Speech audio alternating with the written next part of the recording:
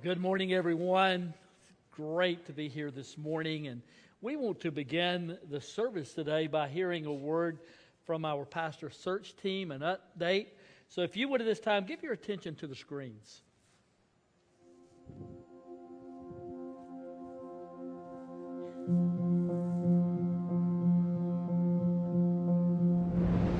Well, good morning, Concord. My name is Greg Holcomb from the pastor search team. First of all, thank you so much for your prayers. They have literally sustained our team over the last several months. We've had some struggles, especially toward the end of 2020. We've had some personal struggles among the team. COVID has affected every member of the team, either personally or a family member, extended families. Not quite 2 weeks ago, Ron Rogers' dad passed away. Jay Burkett has lost an uncle. Other members of the team have had and still have issues going on with COVID. We've had members of our team have significant health problems. We've had family members, maybe aging parents, with very significant health problems that have had to be dealt with. Job situations, changing of a job, do I change jobs, all of those kind of things.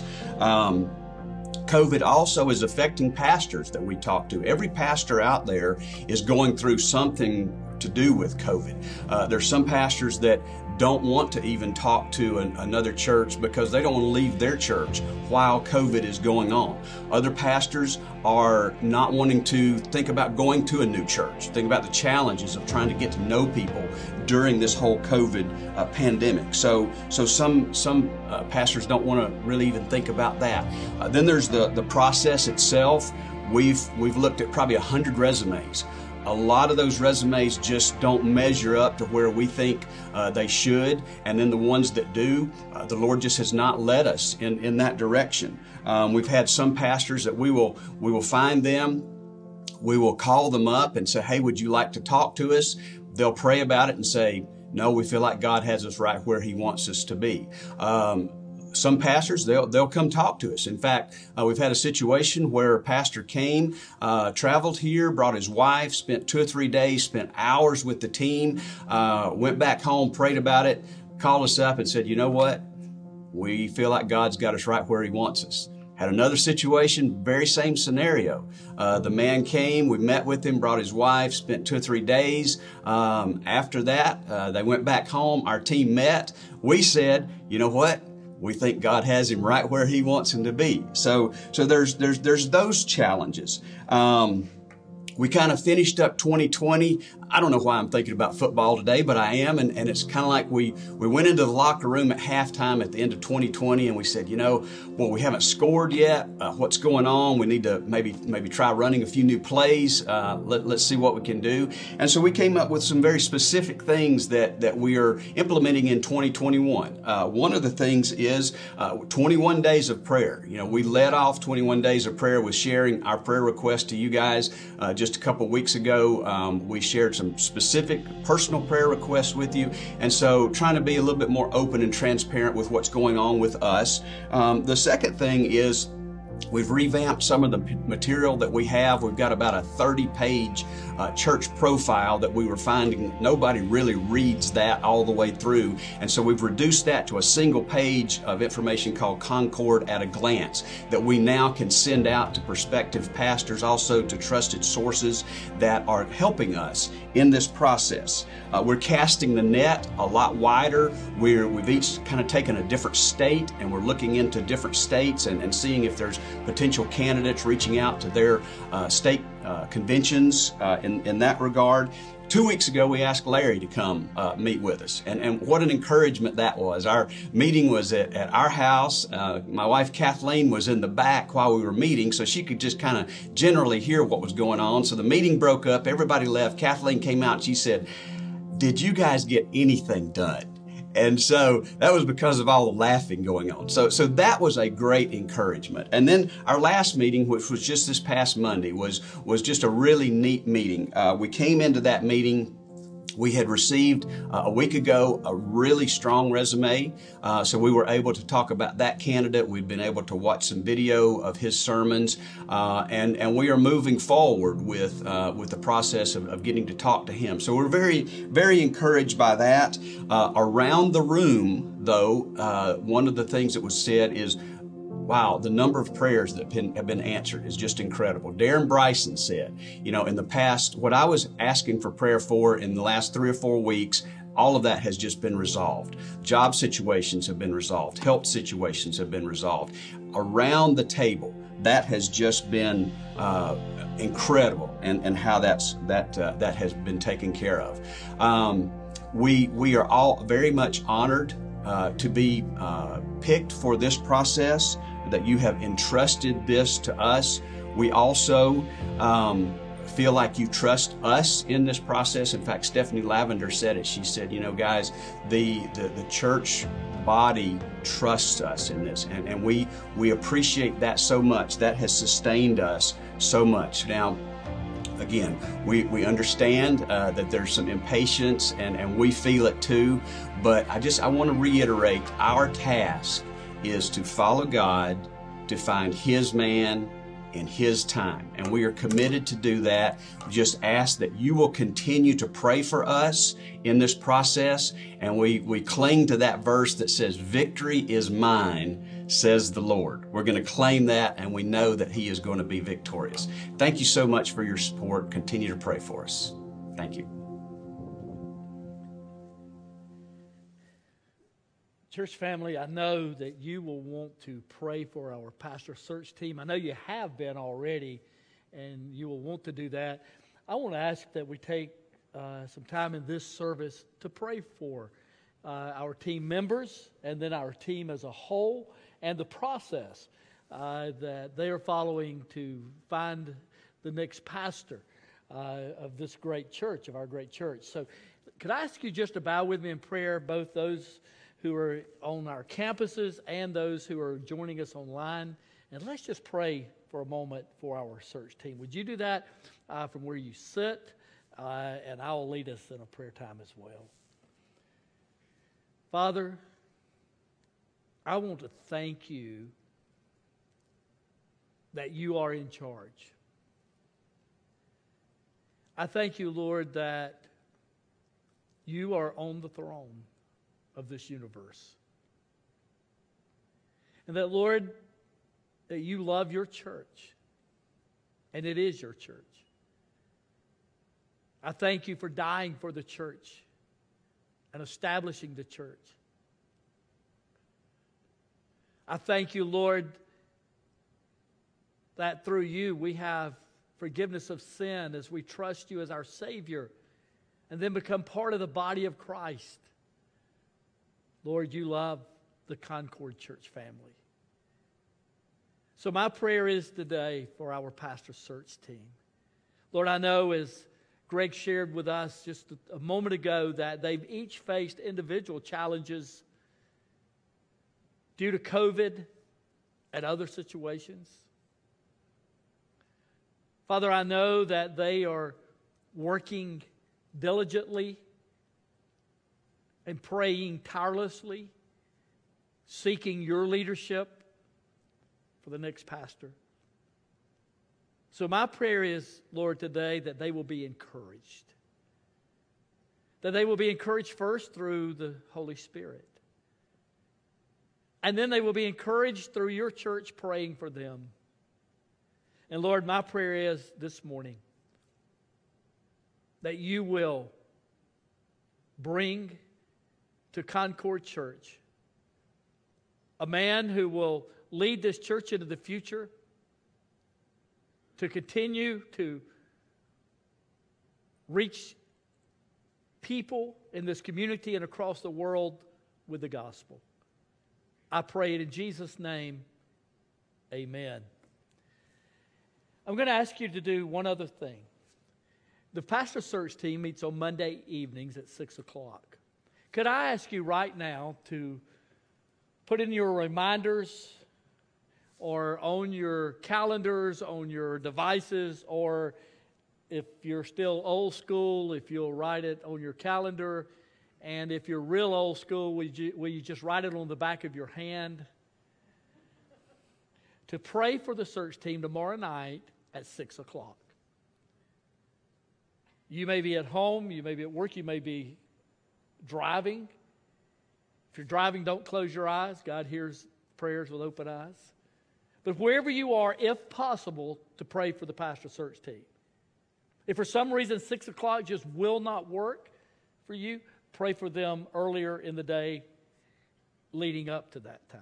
But let's all join together to pray for our search team, to pray for their encouragement, their wisdom, and to pray that God will put on the heart of that man and his family that he wants to lead this church to come and be part of what God is doing here at Concord. Would you do that? Amen? Let's do that for our pastor search team. Well, today we're going to continue our study in the book of Philippians. If you'll open your Bibles to the second chapter, chapter 2 of Philippians. The series title is Unchained. The theme is overcoming circumstances that we face in daily living. Today, our lesson is a lesson in unselfish living versus selfish living. Unselfish living versus selfish living. We're only going to read 4 verses this morning. We're going to read the first 4 verses of chapter 2. So would you stand with me as I read? It says, if then there is any encouragement in Christ, if any consolation of love, if any fellowship with the Spirit, if any affection and mercy, fulfill my joy by thinking the same way, having the same love, sharing the same feelings, focusing on one goal. Do nothing out of rivalry or conceit, but in humility consider others as more important than yourselves. Everyone should look out not only for his own interest, but also for the interest of others. Thank you. You may be seated. I'm sure you have heard it said, or maybe you have said it more than one time. If you are a parent, I'm pretty sure that you've at least thought it, probably have said it. You've made this statement: you are not the center of the universe. The universe nor the world revolves around you. You know, literally, for many years, people believed that the earth was the center of the universe. For many centuries, in ancient history, people believed that everything revolved around the earth, including the sun. And then astronomers discovered that the opposite is true. The sun does not revolve around the earth actually revolves around the sun. So the thought changed that even the earth is not the center of the universe. And then it was discovered that there are many galaxies and many stars and planets and that kind of thing. And I'm not an astronomer by any stretch, not even close, but I love astronomy because I love the study of the stars and the planets and the solar systems in the universe. For this reason, it reminds me that there is a creator God behind everything. That this world did not just happen. That God created it and He put it into place. But when it comes to us as people, we have to realize that we are not the center of the universe either. When our youngest, our son Adam, was in 2nd grade, he learned that, and he learned it through a very persuasive individual called his mom. Adam, the first 2 years of school, kindergarten, 1st grade, had the same teacher, and he loved her. I mean, he loved her. And she loved him. And I mean, it was just 2 great years for Mr. Adam. And then came second grade. The teacher in first grade had actually moved up with her students from kindergarten to first grade, had her 2 years, but then he goes into second grade, and she does not move up to the second grade. And he did not get the same response in the second grade from his teacher that he'd gotten in the first grade in kindergarten. Still a wonderful teacher, very talented, very gifted, but she just was a different person, different personality. Did not respond to the children the same way. So Adam decided a couple of things. One, he wasn't going to like her, and two, he did not have to do what she said. Now, Adam had a couple of problems. One, he had a teacher for a mom. Two, Decula then was a very small community, and every teacher knew every other teacher, and every teacher taught every other teacher, so my wife learned pretty quickly what Adam's attitude was in second grade. So I walk into the house one afternoon as this conversation is going on. And mind you, let me tell you right now, I walked in the house and just kept walking, all right? I did not get involved. I did not interrupt. I didn't want any part of what was happening in that room that day. But this is what my wife was saying. Adam, I know that your second grade teacher is not like the teacher you've had the last 2 years. And we love your kindergarten and first grade teacher. But your second grade teacher is a wonderful woman too. She's a great teacher. She's very talented. And besides, it doesn't matter. She's the authority in the room. And you're going to listen to her. You're going to do what she says. And then she looks at him and says, and look at me. You're going to like it. You're really going to like it. And then she made this statement as I walked by. Adam Wynn, the universe does not revolve around you. And I'm standing there praying, Adam, just nod your head. You want to live? Nod your head. Just agree. Well, our son learned in second grade that the universe did not revolve around him. But the truth of the matter is, it doesn't revolve around any of us. But so often it's easy to become very selfish, to be self-centered and to think that way. I looked up a couple of definitions of selfishness, and I really like these two. Listen, selfishness is being concerned excessively. Now, did you hear what he said? Excessively. Selfishness is not being concerned for yourself. You certainly need to be concerned for yourself. Absolutely. You need to be concerned for your safety. You need to be concerned for your well-being. So don't misunderstand. So selfishness is not self-concern. Selfishness is excessive self-concern for your own advantage, pleasure, or welfare above everybody else. Another definition, selfishness is the tendency to prioritize one's own desires and needs above the desires and needs of others. That's selfishness.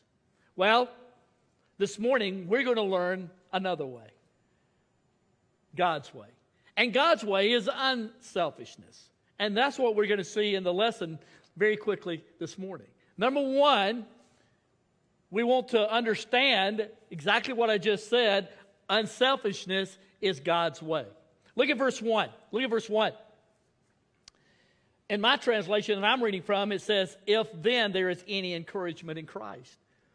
You can read that in other translations, and it says, therefore, if there is any encouragement.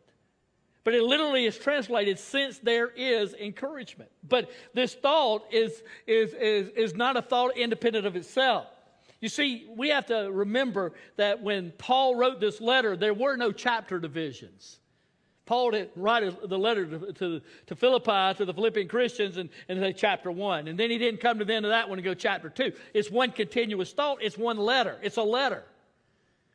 So what Paul is saying in verse 1 of chapter 2 is that we're not to behave like some were behaving that we read about in chapter 1, and we talked about that last week. There were some that were behaving in a very selfish way. There was jealousy. There was greed. There was the desire for attention, and there was the mistreatment of Paul and other Christians. So Paul is saying this to us. We're not to behave that way. That's not God's way. Someone has said that the most miserable people are those who care only about themselves. They understand only their own troubles and they only see their own perspective. That's the world's way. But it's not God's way.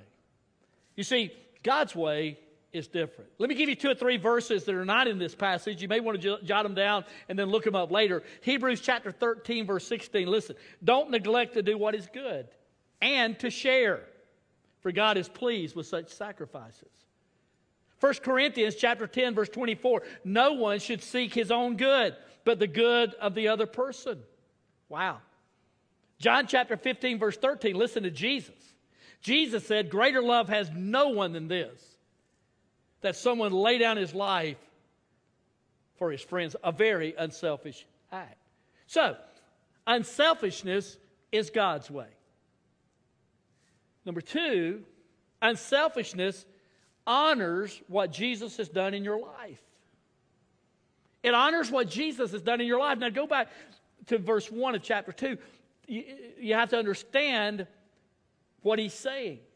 When he says if there's any encouragement in Christ or any consolation of love or if any fellowship with the Spirit, he's not talking about your encouragement, your consolation, or you extending love. Not in this particular moment. He's talking about the encouragement, the consolation, and the love of Jesus Christ.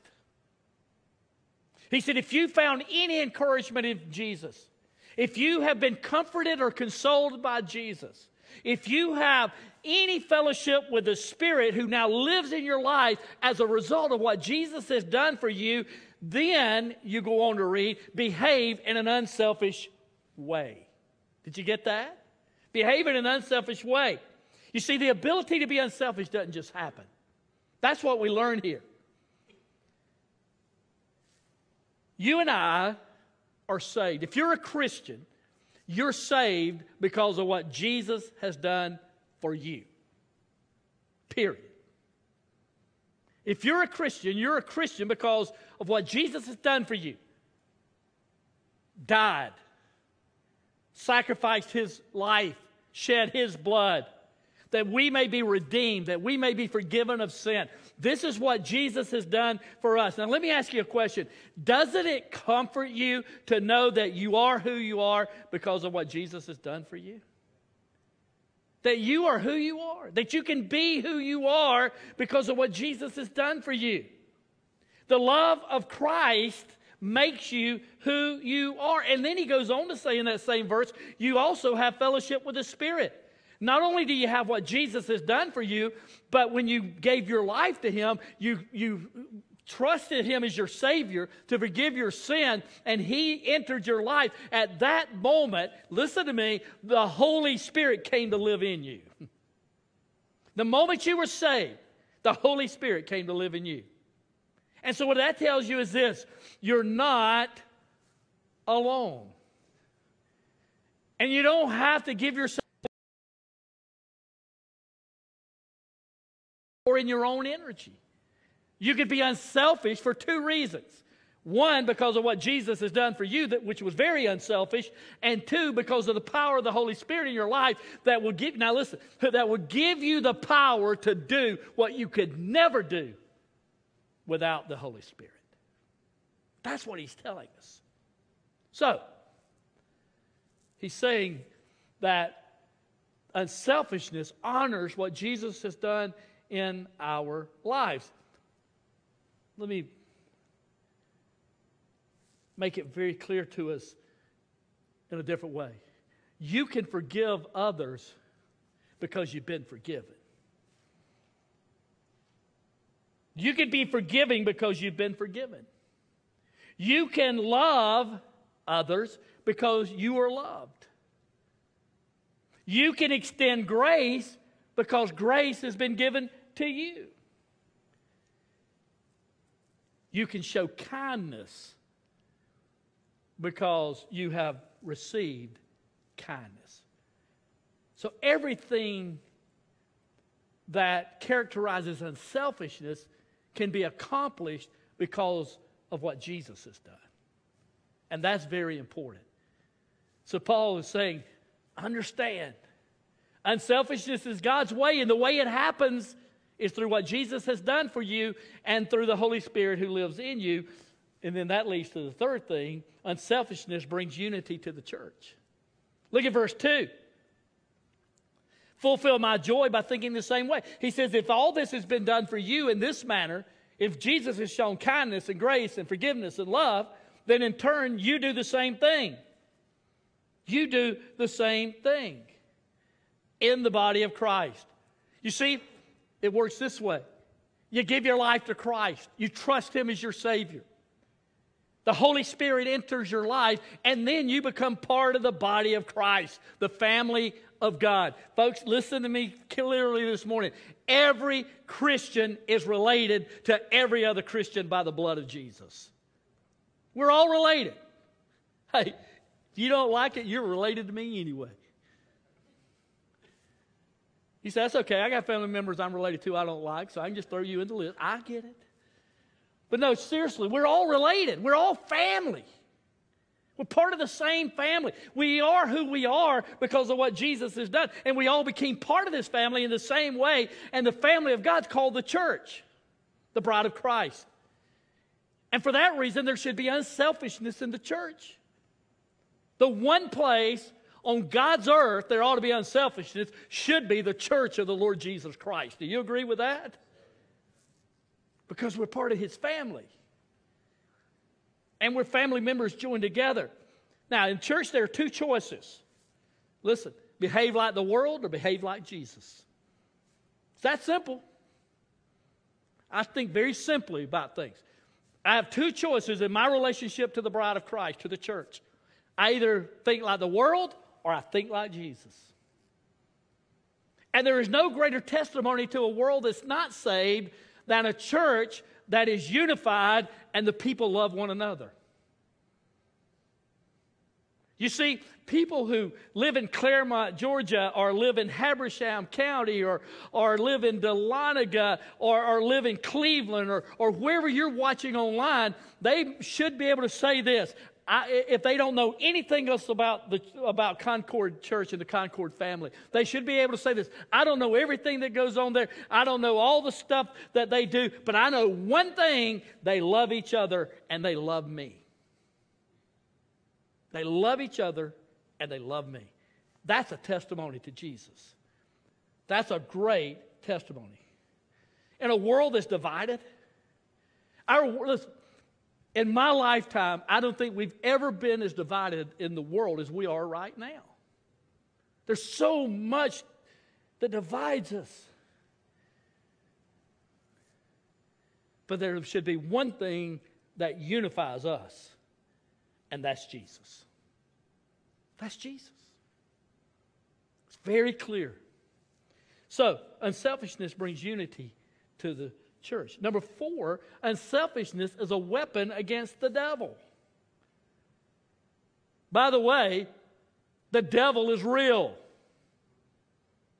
You don't hear a lot of teaching on that today, but I'm telling you, according to my Bible, the devil is real. Jesus had to deal with the devil, and if Jesus had to deal with the devil, you and I are going to have to deal with him too. He's real. And there are a lot of weapons, and unselfishness is one of them, and it's a very powerful one. You say, where do you get that in this passage? Look at verse 3.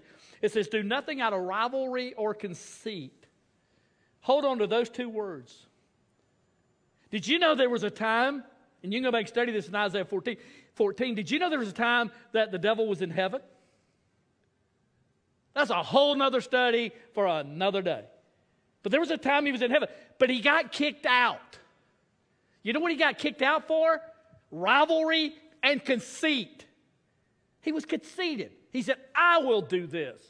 I will elevate myself. Rivalry. I will be equal with God. And for that, he was kicked out of heaven. Then Paul comes along in Philippians and says to all of us, don't do anything out of rivalry or conceit. In other words, don't do anything like the devil would do it. Don't do anything like the devil would do it. That's what he would do. Now, I'm going to make two statements. One of them very hard, but it's very true. You and I are never more like the devil than when we're being selfish. We're never more like the devil. You say, I don't like that. Please do me a favor. Don't shoot the messenger. Take it up with the author, all right? I'm just delivering the word. But we're never more like the devil than when we're being selfish. But I'm not going to leave it there in a negative. Let me give you the positive side of that. You and I are never more like Jesus than when we're being unselfish. We're never more like Jesus than when we behave in an unselfish way. Wow. Well, number 5. Unselfishness reflects the attitude of Christ. Look at the second part of verse 3 and verse 4. Unselfishness reflects the attitude of Christ. Don't do anything out of rivalry and conceit. That's the first part of the verse. Second part of the verse. But in humility, consider others as more important than yourselves. Everyone. Remember, he's talking to the church now. That's to whom he is writing. That's who he's writing to. He's writing to the church. Everyone should look out not only for his own interest, but also for the interest of others.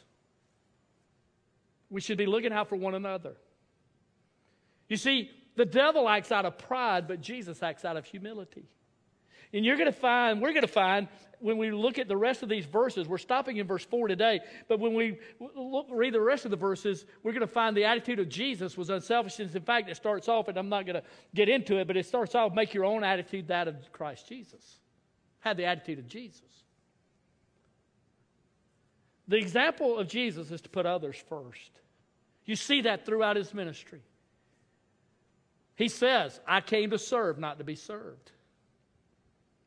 There's a time when the disciples and Jesus are sitting in a room, and the disciples were pretty competitive with one another. They're like a lot of Christians today. They were constantly bickering, and they wanted to know who was most important, who could get the most attention, and this, that, and the other. They were always arguing over that. And Jesus even said to them one time, or several times, guys, stop it. The greatest is not the person who has the best seat in the house. The greatest is not the one who's getting the most attention. The best is not the one who's getting his way. The best is the one who's serving somebody else. So now he's sitting with them in a room, and all of a sudden he lays a towel over his shoulder, and he washes their feet. The King of Kings, get this picture. The King of Kings, Lord of Lords, the God of glory who stepped out of heaven and came to earth is washing the dirty, nasty feet of his disciples. And Peter opens his mouth as he always does. He says, you're not going to do that for me. And Jesus rebukes him and says, I must. And then he leaves them an example. What I've done for you, you do for others. You do for others. Heard the story of 2 little boys who were waiting for their toast to get done. And it was being cooked one piece at a time, and they were arguing over who was going to get the first piece. And Mom saw this as a teachable moment, and she said this, hey, boys, if Jesus were here, what do you think he would do? Then she went on to say, I think Jesus would say, you go first. You go first.